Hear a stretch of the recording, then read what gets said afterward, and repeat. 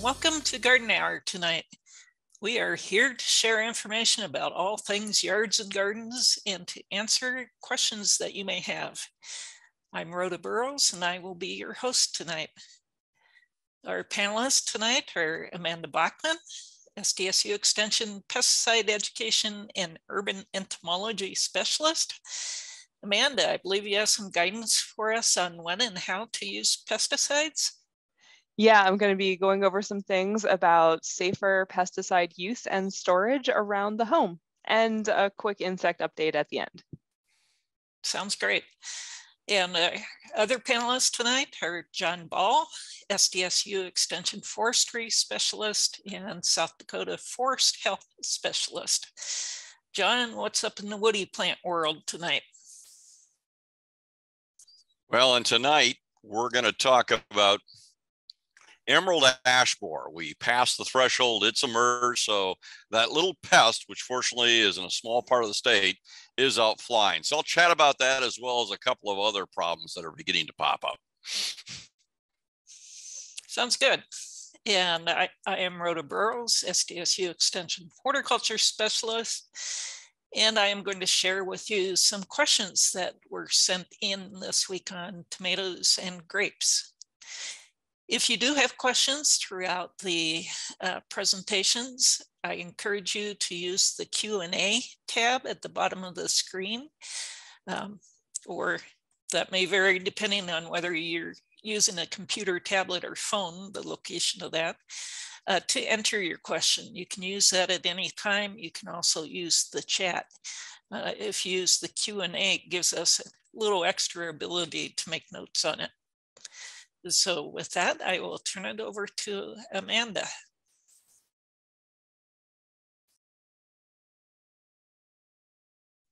All right, thank you, Rhoda. So yeah, I'm going to talk about the pesticide education side of my job and what folks can do with home and garden chemicals.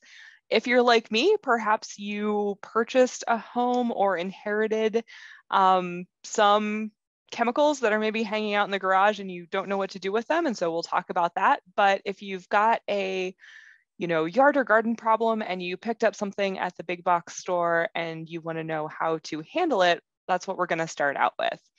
And the big thing that we always say when talking about pesticides is to read and follow the label instructions.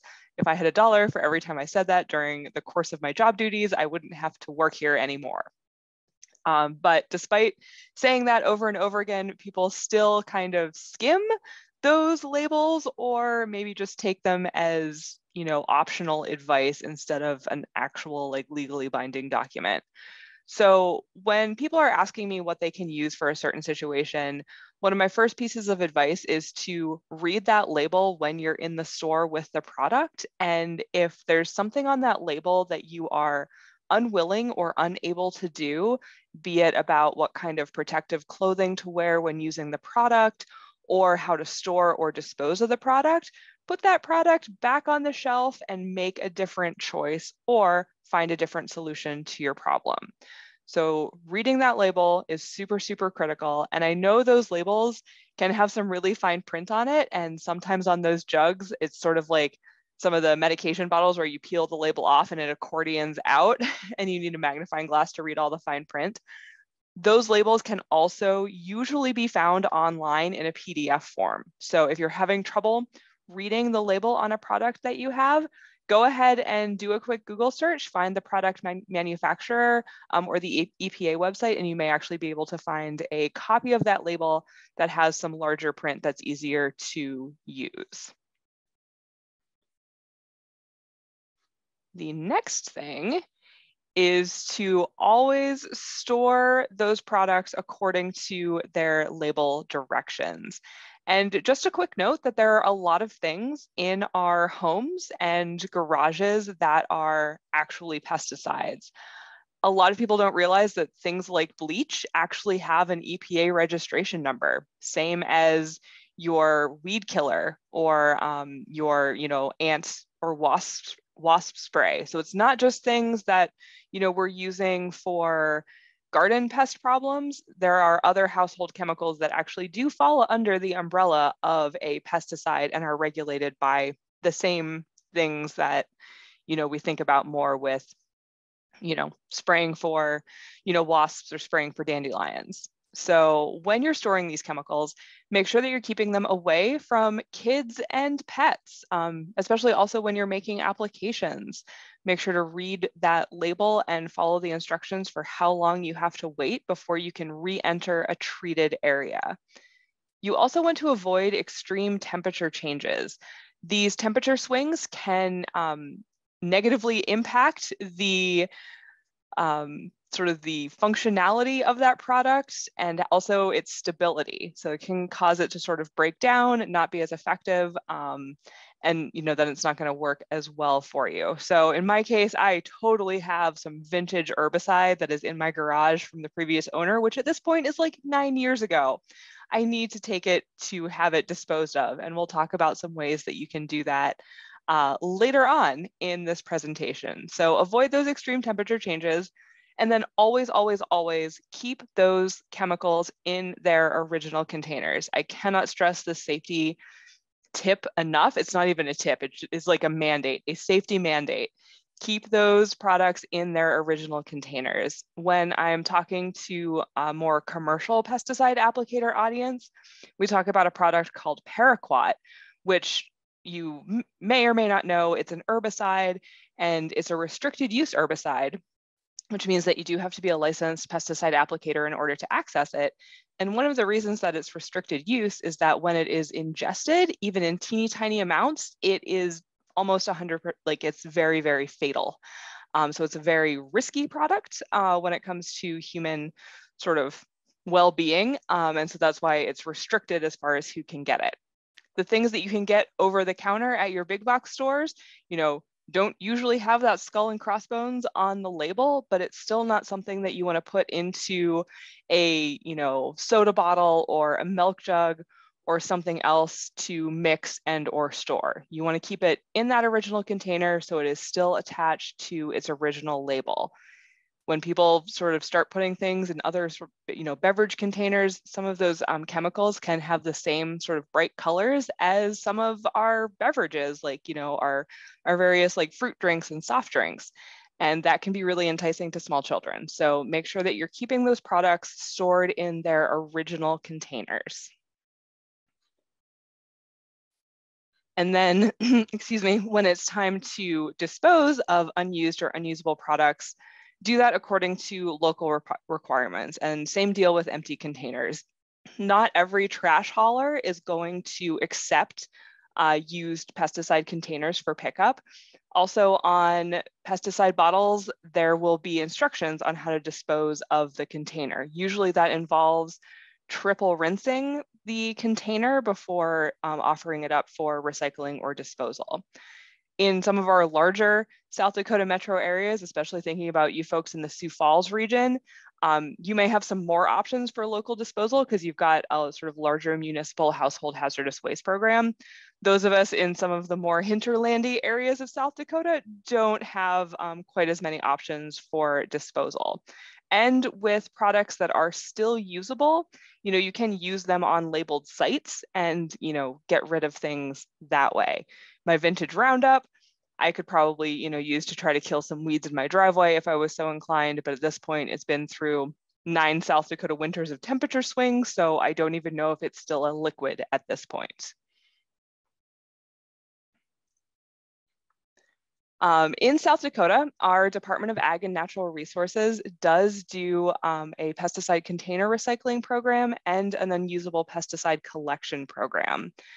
For folks that may have, acreages and larger volumes of containers to recycle, during the summer, they actually go around and do one collection date per county, usually starting in about mid-July. And so that's something you can keep an eye out for if you've got a lot of containers that you want to recycle. It's a really cool program. It's free to the users. The South Dakota Department of Ag and Natural Resources, they have a contract to pay for the recycling, and then those products get recycled into plastic things that are not going to be in the food system. So things like, parking lot, bumpers or that kind of stuff. So the plastics do get recycled instead of put in a landfill. So that's a pretty cool program. And then, like I said, if you've got some local waste disposal services, you might have a household hazardous waste collection option. And the Department of Ag and Natural Resources, their unusable pesticide collection program, usually you have to bring those products to Peer, but you can call them and see if they're going to be in your area to pick up unusable pesticides. In South Dakota, burning containers is illegal. So that's part of the reason why we have the recycling program. So if you're out in the country, please don't burn pesticide containers for many reasons, not the least of which is, burning plastic is, kind of a pollutant, but also you don't know what kind of residue is in those containers, and then you end up inhaling it, and that's not great for anybody. And like I said about keeping products with their original label and container, when you're storing products in other containers like, soda bottles or milk jugs, that's how we can end up with cases of accidental ingestion. And I'll throw some, links and phone numbers in the chat here during our next presentation for the Poison Control Center and also for NAPSAC. A National Pesticide Safety Education Center that has some great resources on pesticide safety and things that are geared towards more of a homeowner audience. But yeah, the big thing is read the label. And one of the things we talked about last week was, the discussion of the herbicide glyphosate, which a lot of people sort of conflate glyphosate, which is a chemical name, with Roundup, which is a trade name. And so now the company that owns Roundup, they're keeping that trade name of Roundup, but they're tagging it onto some different chemical sort of recipes and some different chemical names. So as Paul Johnson said during his presentation, and as we mentioned last week, if you see a product that has, Roundup in big letters on the bottle, that's the trade name, and that does not mean that the product in there actually is glyphosate as the active ingredient. So you still have to read the fine print on the label and see what active ingredient is actually in there. It's sort of like the Kleenex facial tissue thing or like Xerox copy machine. Roundup has really been conflated with glyphosate over the years, and that's going to be a hard association to break. So the thing that I want everyone to take away from this tonight is to read the label, follow the label instructions. And if you have questions about how to use a pesticide, how to use PPE, what kind of PPE you need, if you need help interpreting the label, that's one of the things that we're here for in Extension, is to, offer some advice on that and to help you, kind of find some resources so that you can use the products at a reduced risk to yourself and, to the environment and, people and pets around you. So I will take a real quick look at the chat here. Question, what should you do with a pesticide container so old that you can't read the label? So in that case, if the container is empty, you could offer it up for recycling if there's, no residue or anything in it. If there's still like residue or product in it, that would be an unusable pesticide collection situation. And you would want to have the product inside of it, just, unusable pesticide collection. And then afterwards, you may be able to triple rinse and offer that up for recycling. But yeah, I've heard stories of people who have purchased, acreages that had outbuildings. They get into the outbuildings and realize that there's like containers of DDT or other things, that the label has been revoked by the EPA. And so there's no legal way to use the product to get rid of it. And they have to have it, unusable pesticide collection in order to get rid of it safely. And just took a quick look at the Q&A, and that is not a Q&A for me. So I will sort of end the pesticide safety portion of this and give you guys a real quick, the one sort of insect that I'm keeping an eye out for this week are the June beetles. I've had reports from some of my colleagues in the southern part of the state, like south of Mitchell, that the June beetles or June bugs are starting to emerge. And despite the name June bug, these are actually a beetle. So order Coleoptera. They've got that crunchy really crunchy exoskeleton, that hardened first pair of wings, the hardened elytra. And these are brown beetles, about an inch-ish big, and they're not very good flyers. They have their little sort of gangly legs, and it's a lot of work to haul that kind of mass around on just, one pair of membranous wings. If you start turning on your back porch light after dark, you may notice the June beetles, pinging off your screen or maybe piling up underneath those lights. But these are going to be starting to fly, and I think that John's maybe going to touch on some of the defoliation damage that the adults can do. But as far as management, these guys, they are grubs in the soil for most of their life. And that's really the life stage that we try to target with treatment. And the time for treating grubs in lawns is going to be later in July and early August. So for right now, you may just be picking them out of your hair as they fly into you. But there's not a ton that we can do right now for management of June beetles. But just know that they're going to start flying. And I know there's some of my friends that have dogs. The dogs like to eat the June beetle snacks on their walks. So sort of the first mass emergence insect of the summer.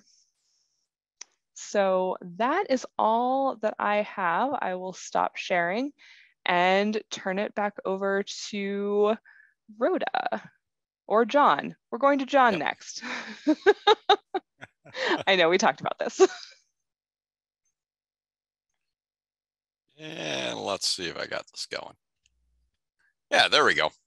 And and thanks for that comment on the June bugs. I'm starting to get some calls too, and of course you and I chatted about it. But the one that I get is people say something's feeding on the leaves of my ash tree, for example. It's one they like, but I never see anything out there. And as Amanda pointed out, these are night flyers. So unless you have a yard light on or you wander around at 2 a.m. in the morning, you're not likely to see them until the morning time where they are, as she mentioned, kind of piled up.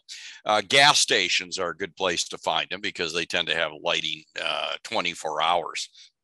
And sometimes you'll notice too, and I've seen this in past years, that you'll see some defoliated trees. The leaves are chewed. They don't eat neatly, I guess is a good way to say it. And you'll find all these little holes that look like Swiss cheese in the ground beneath the trees. And that's where the adults have emerged. So I don't know how bad of a problem it's going to be this year. And some years we get a couple of calls, but for me, it started about a week ago. And as Amanda pointed out, it's really at the southern end of the state, and it'll move its way north. The other thing you don't like about these is if you're ever riding your motorcycle at night and you hit one of these with your throat, you will know it. It hurts. So anyway, there's a lot of reasons not to like June bugs. Well, anyway, what am I chatting about tonight? Well, where are we at for growing degree days? And Aberdeen is still always lagging, though it's starting to catch up, and Rapid City is kind of slowing down a little bit more. Sioux Falls, we passed the 550 growing degree day threshold, and that's a threshold for two events. First of all, black locusts are in bloom. You'll find those in Rapid City, Mitchell, Del Rapids, Sioux Falls, Yankton, and such. And not only do they have incredibly attractive flowers, these beautiful white flowers that kind of hang, but the flowers are very fragrant. And if one's in your neighborhood, you'll absolutely know it. So for about a week, it's a wonderful tree to have. But that bloom period coincides with the emergence of emerald ash borer. Now, emerald ash borer doesn't emerge all at once. You can see in this picture, the one that looks like a ghost emerald ash borer, white with the dark eye patches. That one will probably, would have been emerging about 3 weeks from now. And we do have some that don't emerge until mid-July. But as you can see from this picture too, we're already getting some that are beginning to emerge. And so our pioneer beetles, if you will, start usually about June 1st. So it's just about on schedule, about 550 degree days. And then emergence will peak. In other words, we'll have about half of them have already flown about the third week of June when little leaf lindens are in bloom. And then virtually all of them that are going to fly this year are flying by about mid-July when we have hydrangeas in bloom, about 1,200 growing degree days. So they're right on schedule, doing better than most airlines right now. And in fact, you can see there's one beginning to emerge, just kind of popping out of the tree as an adult.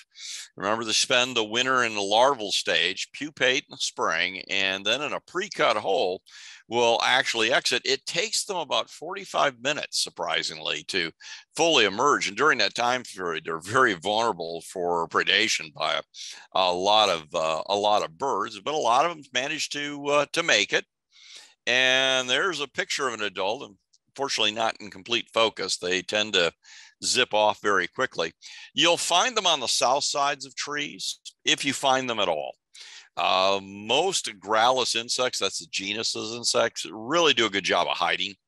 They're generally up high in the canopy of the tree until the tree is almost completely dead. They do like the sunny sides of trees. And one of the interesting things is this insect likes days that you like, about 70 to 80 degrees, sunny, no wind, and no humidity. It's the perfect day for you is the perfect day for this insect. And those are the days that you'll find it flying most often. And they fly for about 3 weeks, some 4 weeks. Mom has to feed on leaves for about a week or so before she begins laying eggs, and that takes about another week. So we've got about 2 more weeks before egg laying starts, and it takes about a week for those eggs to hatch. So we're not likely to see larvae until about third week of June. So if you live in Minnehaha or Lincoln County, where we know we have confirmed infestations, if you live in those counties and you have an ash tree you really like and you've not gotten around to having it treated yet, you might want to call a commercial company and get on their list to get it injected as soon as possible. Because injections done now gets the chemical up into the leaves. You'll kill mom before she lays eggs. And if one happens to lay eggs on that tree without feeding on the leaves, once that egg hatches, the larvae are going to be very, very tiny and are going to be killed before they do any damage to the tree.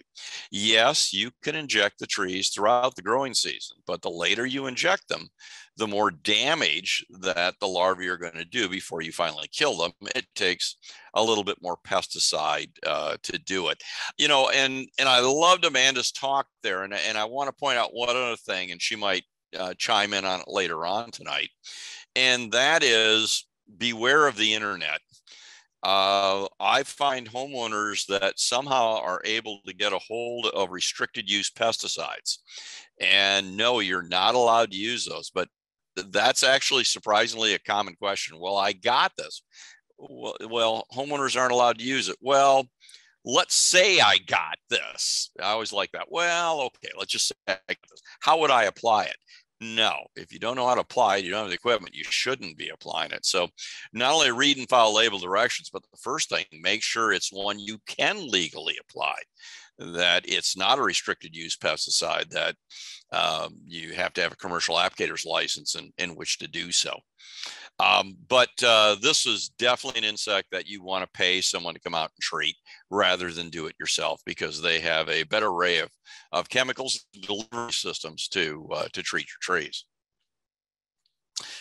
This, I wanted to point this out tonight because we do have a lot of people, particularly in the Southeast, quite frankly, throughout the entire state, that are really looking a little closer at their ash trees, because, you know, emerald ash fir is going to be showing up somewhere, everywhere in the state within about 20 years.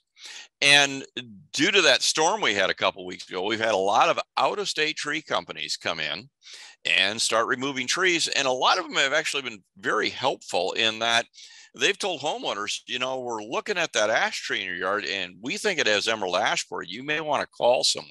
And I really appreciate it. They're not saying, hey, we need to take it down or that. They're not trying to make a sale. They spotted something or just alerting the homeowner why they're out there cutting down the spruce tree that fell during the storm. Well, the thing that a lot of people key on is blonding. And this is a picture of it, where that outer layer of bark has been stripped away and that lighter colored bark is beneath it. And we call that blonding. Now, blonding is a symptom we do associate with emerald ash borer because woodpeckers are very good at finding emerald ash borer. They find them before we do. They listen for them, and they'll go up and down the trunks of trees listening for them. And as they're doing so, they're literally knocking that outer layer of bark off, which actually is fairly easy to break away. Now, just because you see blonding, though, in an ash tree doesn't mean that that was caused by woodpeckers looking for emerald ash borer. Squirrels will do this as well. And it's something we've always seen, but in the past, before we knew about emerald ash borer, no one really gave it much of a thought. So a lot of the companies that have been out there, they're up in Watertown or so on, where we don't have a confirmed population of emerald ash borer. And someone will say, well, you know what, you might want to have your tree checked. I think it has emerald ash borer because of that blonding. And I'll go out and look at it and I'll say, no, that was just squirrels. What you want to look for, and hopefully you can see this on your computer screens, you notice there's holes in that blonding. And I'll show you a close-up of it. See that? That's what you want to notice. That's not caused by a squirrel.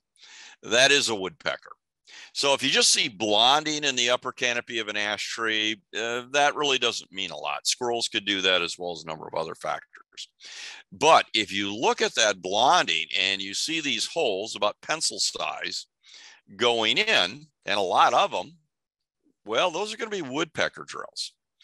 And then we're at about a 95% chance it's emerald ash borer. Now, notice I didn't say 100%, because occasionally some of our native ash borers, and we have native ash borers, we've always had them, sometimes they'll live just beneath the bark for a short time period. And when they're just beneath the bark, woodpeckers can get them very easily.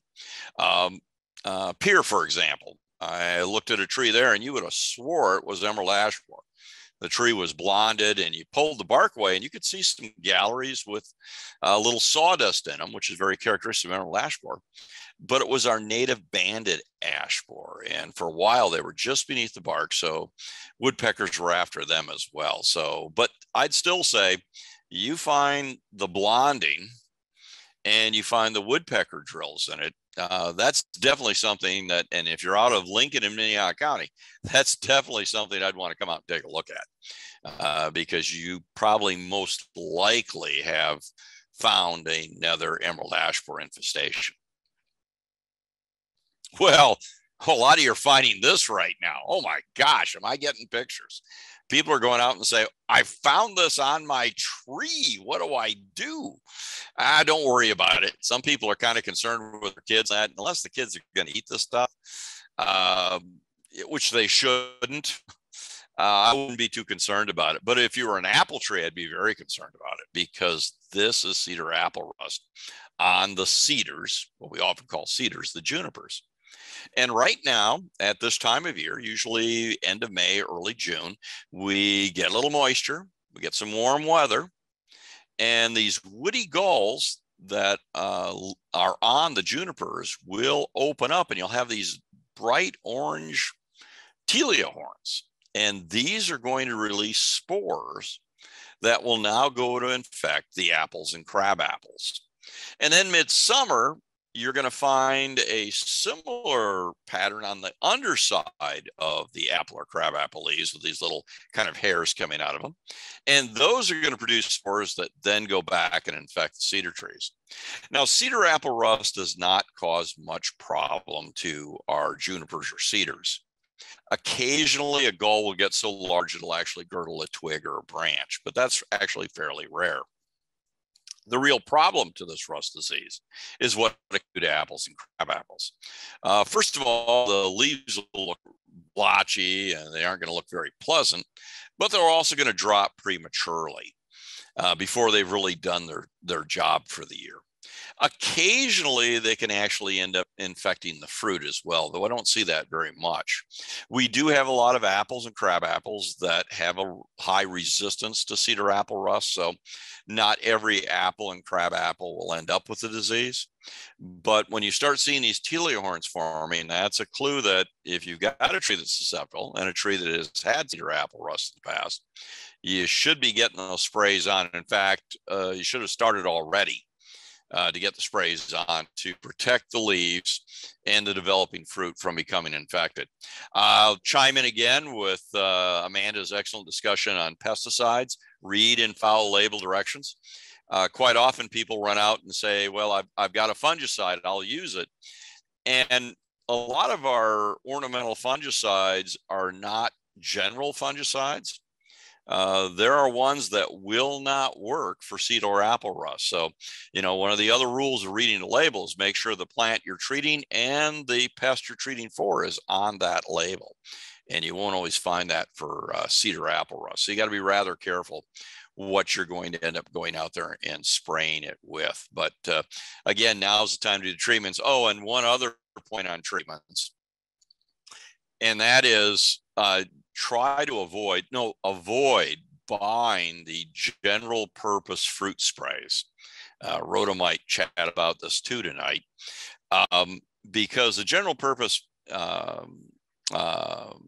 pest sprays for fruit trees, they contain fungicides, which you do want to be spraying now, and they also contain insecticides, typically 7. And you do not want to be spraying insecticides on your apple or crabapple while they're in bloom. It's a good way to kill pollinators. So, to me, buy the chemical you need for what you need it for.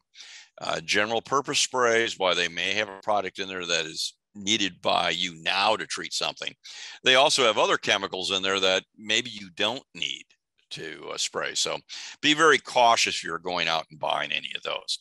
Oh, the other thing with cedar apple rust, people say, well, I've got an apple tree in my yard. Will it infect it? Yes. How far? Actually, they keep lengthening the distance, 300-400 feet easily. I've seen reports that say that the spores can travel perhaps a mile or more. But definitely, if you've got a cedar tree within, let's say, your own yard or your neighbor's yard that's producing these, and you've got an apple or crabapple that's susceptible, certainly the spores are going to reach that. So the old rule was try to separate them, but cedars are so common in our state that that's almost virtually impossible to do. Another little pest, I mean little, you're looking at a close-up of a leaf. This is an elm leaf. Hard to tell, isn't it? But if you really look close, you'll see that little trail going through that. Isn't that kind of cool? And you see the trail starts at that vein along the middle. This is the European elm flea weevil. It's a little insect that entered the United States about 15 or so years ago, I believe. Showed up in Chicago and then showed up in Hot Springs. How's that? So it jumped the whole eastern part of the state. Now it's found throughout South Dakota. And it loves Siberian elm, what a lot of people call Chinese elm in our state. And it also will go after the hybrid elms that have the Siberian elm in its heritage. But right now, the eggs were laid by the adults and the eggs are beginning to hatch, and you'll find those little worms in there. And they're going to feed inside the leaf. So it'll get kind of this brown blotchiness and pupate in there, form a little cocoon. The adults will come out, and then adults will feed on the leaves too. So you got an elm tree with a lot of little holes by the end of the season or a lot of blotchiness to it. That's due to this European elm flea weevil. And it's just about to displace the elm leaf beetle. And so a lot of our damage we see on elms nowadays, particularly our Siberian elms, is actually due to this insect. And they can almost completely defoliate them by late summer. Oh, and this is my night for elms. The other thing you'll notice, and this is more on the American elms, the ground beneath some American elms is literally littered with twigs. It looks like fall, except the leaves are still attached to the twig. And you pick up one of these, and it was chewed off. It didn't just fall. This is squirrels. Squirrels nip the tips of elm trees, some years more than others, and why they do it, we don't know. They're squirrels. It's what they do. But they'll go out there and just nip these, and literally you're going to go out there and rake for a couple of days. And then they quit. Seems to be in the spring at this time of year. Maybe just to aggravate us or something. But then there's been a variety of theories as to why they do this. I think it's just to aggravate us because it seems to occur more in nice yards.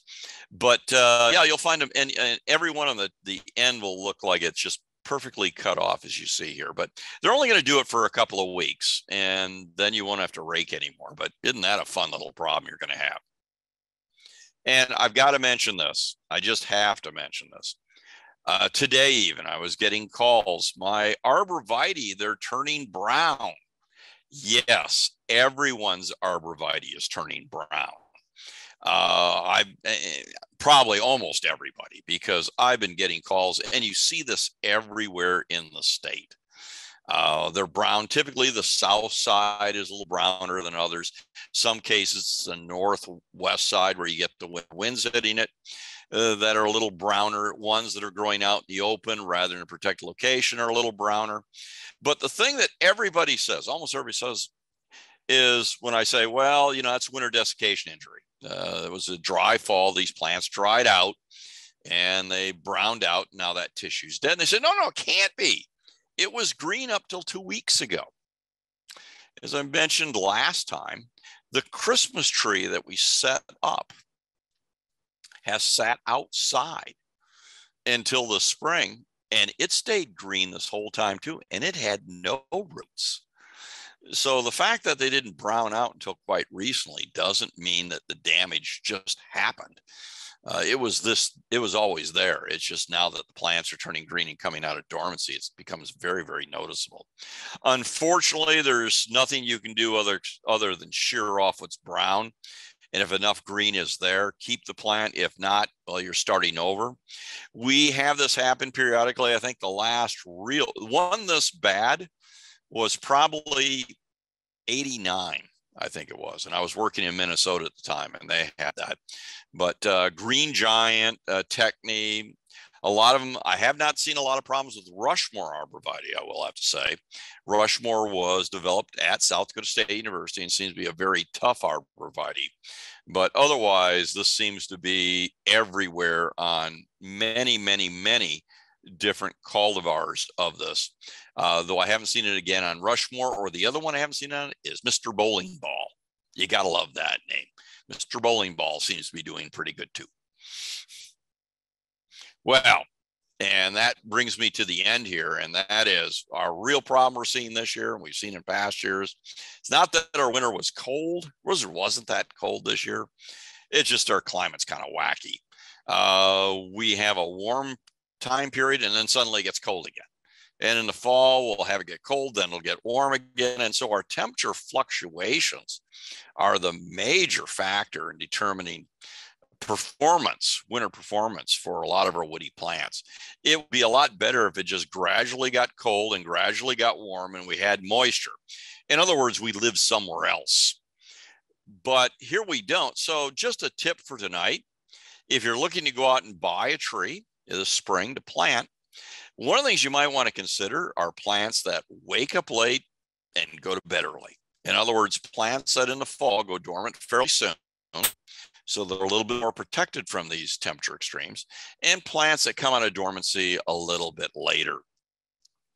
And one that is one of my favorites is yellowwood. And yellowwood is a wonderful tree native to Ohio. And this is a picture of one in Mitchell, South Dakota. It's not for everywhere in the state. You wouldn't want to be growing it much farther north than 212. So Aberdeen, I'm afraid you can't plant this, nor can lemon.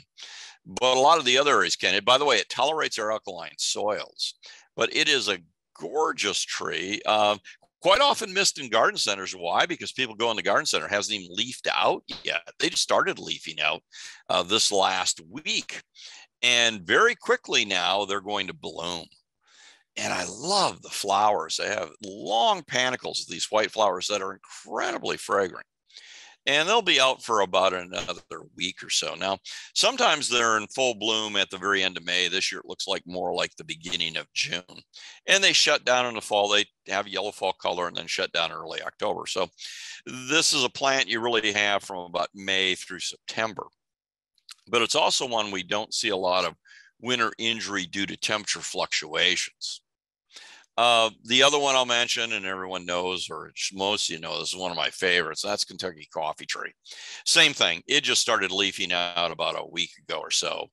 and it'll drop its leaves in October. So, rather short time period for us, but nevertheless, we do not see the problems with temperature fluctuations that we do, for example, on maples. Call after call on maples this year because they broke bud fairly early. And the last slide I'll show is one that people don't think about, but coffee trees do flower, and they're in bloom right now. And the female trees, the ones that produce pistillate flowers. So in other words, you have some trees produce pistillate flowers, female trees we call them, and some trees that produce only the male flowers, staminate flowers. But the pistillate flowers are fragrant. The guys not, but for the female trees, they're very fragrant. Now, a lot of you are never going to be able to smell that. Why? Because we plant a lot of male trees because nobody likes the bean pods to this tree. But we have a few. We got a couple on campus, for example, and there's a street in Sturgis that's lined with them. And at this time of year, you walk down that street, it's just a very nice light fragrance. So there's 2 tree choices. If you're still looking to go out and buy a tree and plant it, seems like we have nice moist weather, cool weather for at least another week. It might not be a bad time to go out and get a tree. But if you're looking for something that can tolerate our temperature fluctuations, our crazy falls and our crazy springs, which contribute to most of our winter injury on woody plants, yellowwood and Kentucky coffee tree are some darn good choices. So with that, I will stop sharing and turn it back over to Rhoda. We have a couple of questions for you, John. Sure. Let's do that. Will there be information in the local papers if the ash beetle, I presume the borer, gets to Yankton County? Yes. And I'm probably going to be down there another week looking again for it. Considering we have it in the Sioux Falls, we know in Canton and that, and we also know it's in Grand Island and also Omaha. You're kind of in the middle. It's got to be down there very soon. So absolutely, any new county find gets very well publicized. And the reason for that is any new county find means we're setting a quarantine. So if we found it down in Yankton, for example, one, I have to confirm it that yes, it is emerald ash borer. When we find it, then there'll be a state quarantine that nothing can move out of that county that has ash. Why? Because we don't want to spread it as fast. So that's a good question, but absolutely, any county other than Lincoln and Minnesota that we find it in, there'll be a lot of information out about that. And the other question we could probably share, it's a question about my apple tree in Hot Springs didn't bloom at all this spring. We did get it fertilized this spring, but that was the only thing we did different. We never even saw any buds.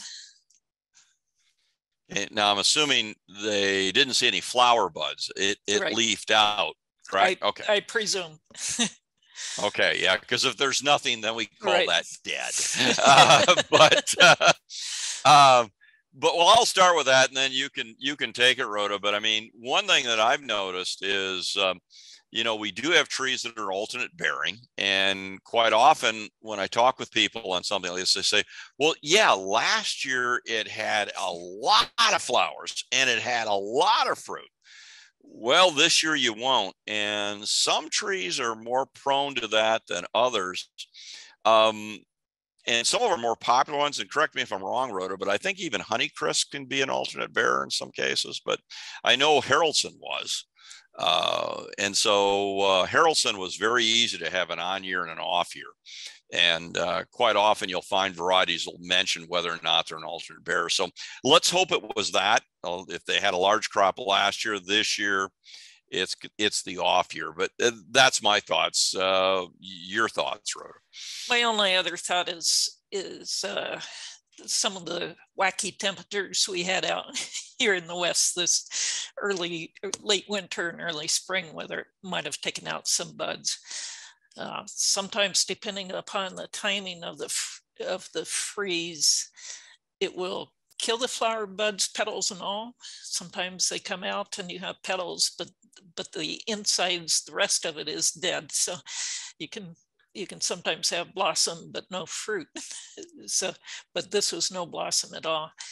As far as the fertilizer, you know, those buds for fruit or flowering this year, this spring, were set last year, during the summer last year. So fertilizer this spring probably didn't have anything to do with it. No, and it wouldn't, nor would have it helped it. Fertilizing in the spring wasn't going to suddenly make it flower. And you know, that the only thing I'll mention with that is most people, many people, I should say, when I say, well, here's your problem with a tree, or here's your problem with a shrub, or I'll say even, boy, it needs water. And it's amazing how people jump to fertilizer. Well, can I fertilize it instead? Well, it needs water. How about if I just fertilize it? Well, it has, what if I just fertilize it? Yeah. Fertilizer is not chicken soup. All right. You don't fertilize something to make it healthy. We fertilize healthy plants to keep them healthy, assuming they are lacking the elements that you're fertilizing it with. So fertilizer, why it can be beneficial, and it's certainly helpful for woody plants, and for gardens I'll let somebody else talk about, but it's not a cure for a lot of our problems. So enough said on that. But I see fertilizer too often prescribed for just about everything, including male pattern baldness, and it doesn't work for me either. Jody mentions last year it had some blooms, but frost hit it. So I don't know what variety you have. Maybe it blooms too early or something, but yeah, I would go with that too, because yeah, if it didn't bloom last year, that wouldn't have caused the alternate bearing then. You're right. I mean, in hot springs, I've seen it where you get the honey locust starting to leaf out, and they're hit right at that time. Hot spring is a place where woody plants go when they did something bad in a previous life, because you are subjected to warm days and cold days, and they're only a day apart. So it is a tough place to be a woody plant. Or sometimes only 12 hours apart. Yeah, good point. If a tree has not budded out yet, and they were planted last summer, we have river birch, maple, and Princeton elm. How long do we wait before we give up on it? You know, I'm going to tell you, wait a couple more weeks. And my reasoning for that is I've seen a lot of maples that have been very slow or of leafing out. And I've seen that with river birch too, not so much with elm. But I can remember a number, and that's the thing about being old, you can always remember. But I can remember one year, some things did not break bud till the 4th of July. I remember looking at a couple of trees in Sioux Falls, for example, fairly large trees. One was a catalpa, still there. And it was sitting there a third week of June, had not broke bud yet. And then finally did. But this weather went warm and cold and that. So if the buds are still plump, and if you scrape the twig and it's still green underneath. Oh, and I have seen this with Japanese tree lilacs too. Same thing. They're being very slow and kind of sporadic. Give them a few more weeks. You know, they're just having a hard time waking up this year. Somebody's hoping with climate change, they will get pecans on their pecan trees in Yankton. You know what? You don't even need climate change for that. There's a pecan tree in Sioux Falls that actually produces pecans occasionally, and I'm not going to disclose its location. But yeah, Yankton and down there in North Sioux City and that, there are them. And, you know, and they asked the right question, or gave the right answer. And that is, they're hardy farther north. There's one growing in Fargo, but it's not warm enough long enough for them to develop the nut. So you're right. For that, we need a little bit more global warming. By that, we need a longer, warmer growing season to really be able to produce good pecans. So, gee, maybe there's a plus side to becoming an oven. Unfortunately, it seems like it's just becoming more erratic, not necessarily a longer season. You know what, you're absolutely right, because I get the other question. People say, well, with all this warming, we should be able to grow coconut palms or something else. And I show them that, yes, our winters are often not as cold as they used to be, but we still get the cold ones, and it's more erratic now. Life was better when I was a kid. Right. We had one more question. I'm going to take this one. Before you leave tonight, please touch on rehabilitating newly planted gardens. Actually, some of this could come into the woody plants too. Shredded by hailstorms this afternoon. I am in the hills and we're sending it east. So yeah, we had in town a marble-sized hail, or a little smaller maybe. But as far as tender plants like your garden transplants and so forth, don't get too bent out of shape for a few days. Wait a few days, because it's amazing how many plants can sort of bounce back, put out new leaves. I'd probably give it a week before, unless it's sheared off right at ground level. But if you still have some sticks with maybe a leaf or two, that plant might recover and send out new leaves. So don't give up on them yet. Sort of the theme tonight, I guess, is don't give up on it quite yet. And I don't know if John wants to drop in with any defoliation on woody plants. Kind of the same thing, Rhoda. If you've lost a lot of leaves on your plant, the only thing I would suggest is that, one, be patient. It'll produce a new set of leaves. But also, if it goes dry, to water it. Even if it doesn't have leaves, it still needs water. So it's amazing how well plants can recover from something like this. So patience and watering are probably the two things I'd recommend. Okay. And I am going to go ahead and share some information here. I got a question through the email today that was sent into the hotline, I believe. And a woman wrote in and said her stems last year, these are actually tomato stems on the right. And you see all those little dots on it. And she was concerned that the galls that are over on the linden, that these insects had actually colonized her tomato as well. And I'll leave John to talk about linden galls, but on the tomato, these are not actually insects. These are little baby roots on the plant. You've probably seen them on a normal tomato plant. There's just little bumps. But sometimes when the plant gets stressed for some reason, those start to develop because the plant thinks it needs to save itself. And so it's pulling out all stops, literally. And so that can happen with herbicide injury. 2,4-D drift can do this. If that were the case, you'd probably notice curled up leaves. Then if you have curled up leaves along with this, you can probably blame the herbicide on it. You can occasionally get it, usually not quite this drastically, but with uneven watering, if the plant dried out too much, or maybe went back and forth between too much water and too little water, and the plant is having trouble processing that, it may decide that it needs to save itself.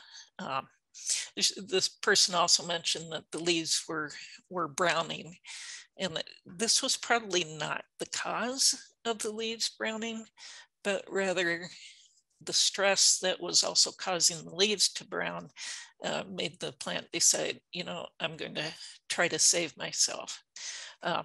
Once in a while, if you're planting tomatoes real close together and they're crowded, you may end up with something like this too, where they're not getting enough nutrients or not getting enough sunshine. So they're just sort of saying, I'm not sure what I'm going to do. I'm going to try to save myself. so you get this really bizarre looking stem, but that's the reason for that. And John, if you want to chat any about the linden tree, feel free to pop in. Yeah, I'll just very quickly, that's not an insect either. It's actually a mite that causes those small little bumps. They feed on the underside, and then as they're feeding, what they're injecting into the linden causes these little galls to form around them. It's kind of like building their own house that they're eating in. It does not harm the plant at all. That leaf is manufacturing as much food with the galls as if it didn't have the galls, interesting enough. So it makes the leaves look a little poor, and there's nothing you can do about it either. I mean, people say, well, can I spray? No, the gall's already there. And there's really no need to either. It's kind of a curiosity rather than a problem. Will they go to other plants besides linden? Actually, no, they won't. Now, again, there's other yurtified mites that feed on other plants. There's one on box elder, for example, one on maple, and that, but they're very host specific. In other words, if you like lindens, you're pretty much stuck in your rut. You're only going to feed on lindens, even if another maple leaf's right in there. So they're not going to jump from one plant to the next. In fact, what's interesting, they become so finely attuned to their host, sometimes they won't move from one linden to another linden. So it's common to see one tree affected and the other one not. All right. I mentioned last week that I was going to start doing a series on companion planting. This week's subject was cucumbers with garlic, onion, or wheat, another monocot. These are all monocots. And they found that planting these, interplanting, or maybe one row of each, increased the cucumber yield. And when they looked at why might that be, they found increased diversity and activities of those microbes in the soil that are inhabiting the plant roots and the root area, and found decreased soil fungal pathogens, less fusarium, for example, on the cucumbers for at least 2 seasons afterwards. So this is another example of companion planting that we've have some actual test results and looking at what might be behind it. And then finally, the last thing I'm going to talk about today is another picture that was sent in to me this week. This is a grape, and as you can see, it's got very dark green veins and chlorosis between the veins, to the point that it's even dying. We've even got some dead tissue. Now, the first thing we always think of with master gardeners with green veins is chlorosis, iron chlorosis, that it's high pH soil, the plant's having trouble getting iron into the leaves. But that's probably not the case with this particular leaf. Look how fine those fine veins are also green. And when we've got all those little network of veins that are staying green, it more often is a micronutrient that the plant is missing, zinc and or manganese, which is a minor element that both of those can have trouble being tied up in high pH soils.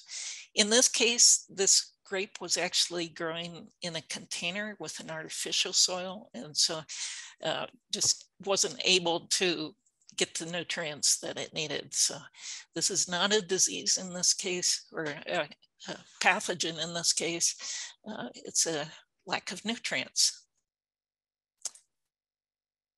Yeah, let's see. I think that's it for our questions. Again, I want to remind you, and you've seen this in the chat too, so you can click on any of those and bookmark it for future questions. You're welcome to email or call. With emails, you're welcome to submit questions and pictures. And we will, if our staff at these centers can't answer them, they usually shoot them up to us, and you may see them on the garden hotline next week.